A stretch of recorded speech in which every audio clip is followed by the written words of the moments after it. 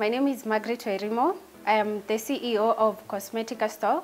I am a makeup artist, a makeup advisor, a makeup entrepreneur, and I am a millennial on the move.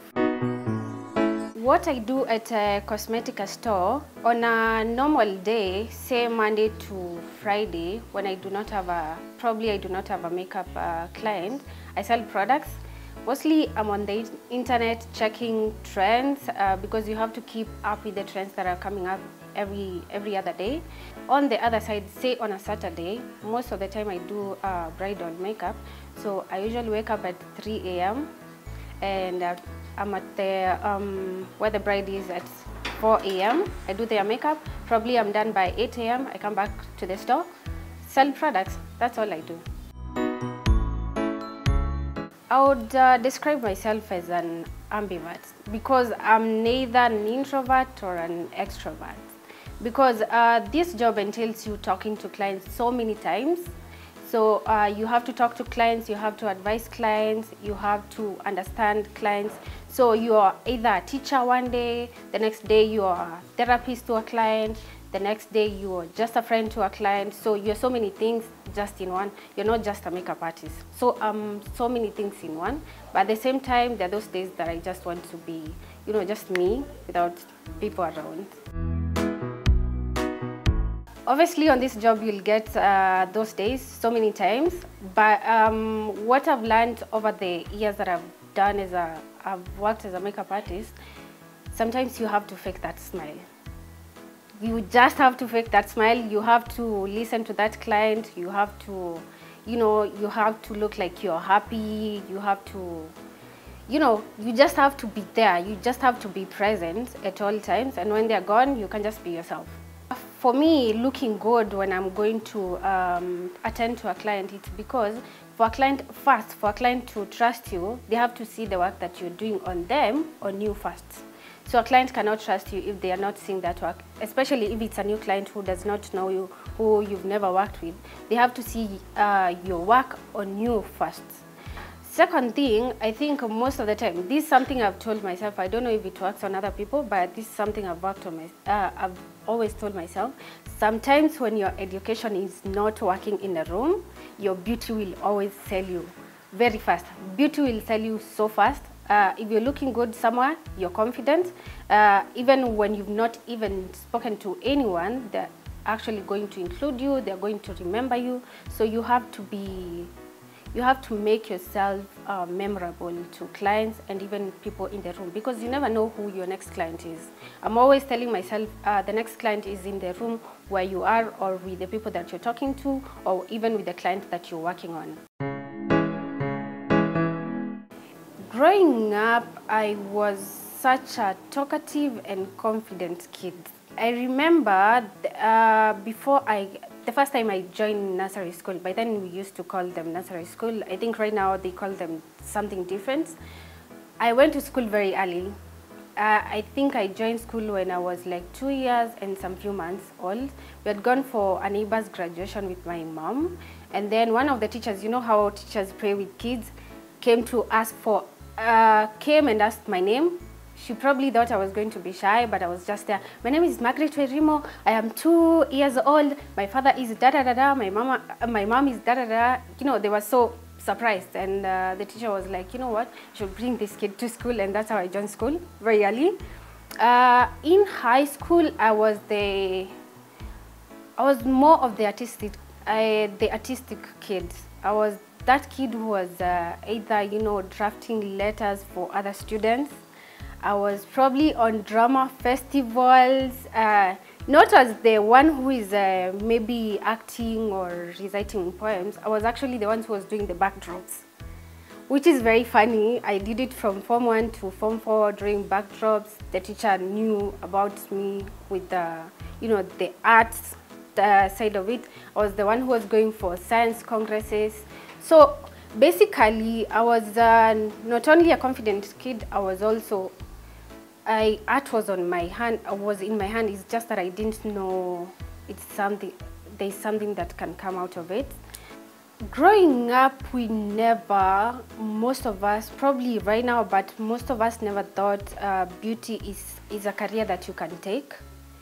And also, like growing up, I think most of the parents or most adults would tell us, when you grow up, what you want, you know, you want to be an architect, you want to be a doctor, you want to be a lawyer, but no one said something about, you know, you can be a beautician and make it in life, you can be an entrepreneur. We never learn about those things. Those are the things that you come to learn as an adult. Because for me, it took me to go to college, do a diploma in communication, actually even work in the media, because at one point I did work in the media for like a year. I used to work for Milestone Visuals. We used to do mostly events, video coverage and editing. I was mostly on the editing side. And it took me meeting a client that we worked for who was it was like who was in the line of the of beauty, and where I actually got like my second job. So I'll just go back to my point where I said, in a room you have to do your best to be memorable, because it's either your next employer is there or your next client is there. So that's why I met my next employer before I actually opened my own shop.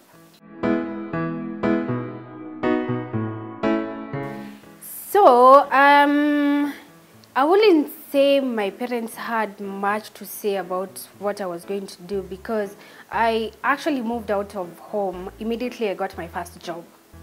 So most of the decisions that I've made as an adult, they've come directly from me. So my parents, I would say, they've come from a place where they are like, if you can take a specific line and excel in it, then we're okay with it. For my mom, when I decided to start Cosmetica, I was actually very scared. And I remember my mom had come to visit me, and I told her, you know what, I actually want to open a cosmetic shop, but I'm so scared because I feel like I'm going to lose all my money, all the money that I've saved. I don't know what I'm going to do. I'm just scared. I was so scared. I was scared of failing. I was scared of losing the money. I was scared of not getting clients. I was scared of not knowing where I'm going to start. But my mom was like, you know what? You never know about something unless you start. You never know if you're going to fail unless you try that thing. So just go try and be in the mindset of abundance. You have to know that you're going to excel in what you're going to start. You're going to get clients. You're going to get your money back, maybe double, triple, or even more. You're going to open other shops. And also, just put God first. Pray all the time. Pray. If you're not sure about something, pray about it. We never grow up knowing what we want to do. We want to do so many things at the same time, and you'll find most of us millennials, we do not know. At the end of the day, you get to a point where you do not know what you want to do or which line you want to follow. So I think parents come as the roadmap, you know, guiding us, introducing us to people, and even giving us like a network, you know, introducing us to people who are more educated than us, who are doing better than us, or even people who are going to impact us. So even parents, even praying for you is important. If they do not know anyone, even just praying for you is very important. One of the biggest highlight is opening my own cosmetic shop as a person who is still in her 20s. But I'm going to tell you about that after this short break.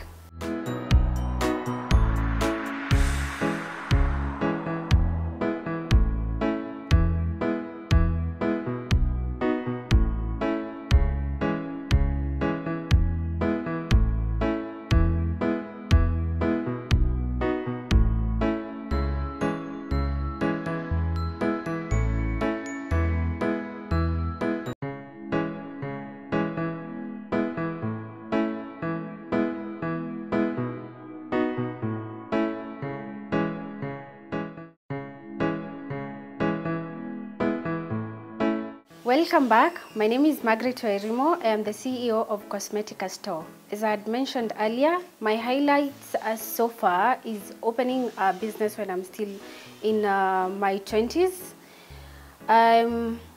I would say this business has taught me so many things that I didn't know. And most of the time we think like opening a business is like a walk in the park. You're going to excel immediately. It's like you sleep, the next day you're successful. But you get to know it's a work in progress.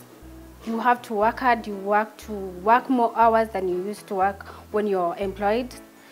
So, and also you get to learn that most of your clients are going to be strangers. That's something we actually learn when you've opened a business. And also, like for me, I would say this business has gotten to a point where most of the clients are in their 40s, late 30s, 40s, 50s. Those are the clients who have supported me the most, because you'll find that most of the clients here, when they come, they're like, oh, you've opened a business. This is really nice. So let me support you. Let me open the business for you, which, I don't know, I'm always amazed and surprised at the same time. So another highlight, I've also gotten to work with Dr. Catherine of Samantha Bridal. So that was like my biggest client ever. I've also, in the middle of me working here, I've also gotten to meet my mentor, who have also guided me through the job. I think it's easier when you work with a mentor. When you have a mentor, it's easier for you to be able to navigate through the job. The biggest lesson I've learned so far is don't be scared of failure. You'll fail so many times, but every time you have to, pat yourself, dust yourself, and wake up, pick up the pieces, and keep moving. Because that will not be your first failure. You'll fail at the start, you'll fail in the middle, you'll go to the next step, you'll fail again. Don't be scared of failure, because you'll fail so many times. At the end of the day, you're going to win, but you'll fail. Working with difficult clients is something that you're going to expect in this job.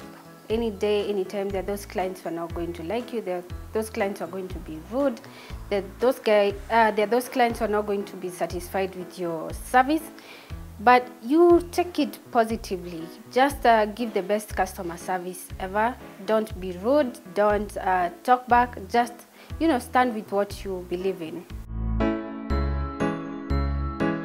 What I do to make sure I'm one step ahead is learning new skills all the time, making sure that you are on social media all the time, because there'll be new trends coming up every now and then. So you cannot be left behind. You cannot learn something and say, I'm a makeup artist, I've gone to school to learn about makeup artistry, so I'm good to go. No, there are so many skills, there's so many trends that come up.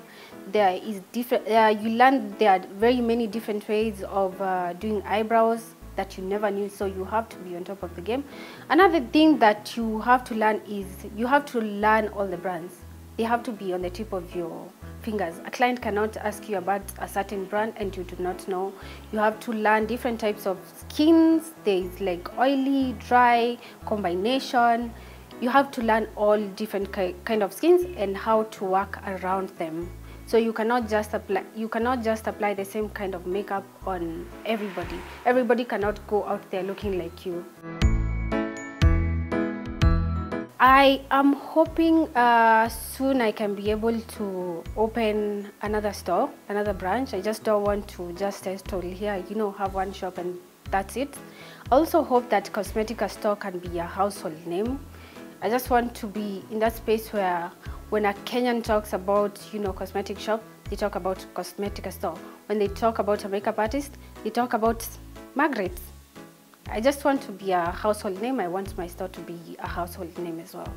A place I see myself in the next 5-10 years is having a chain of cosmetic shop.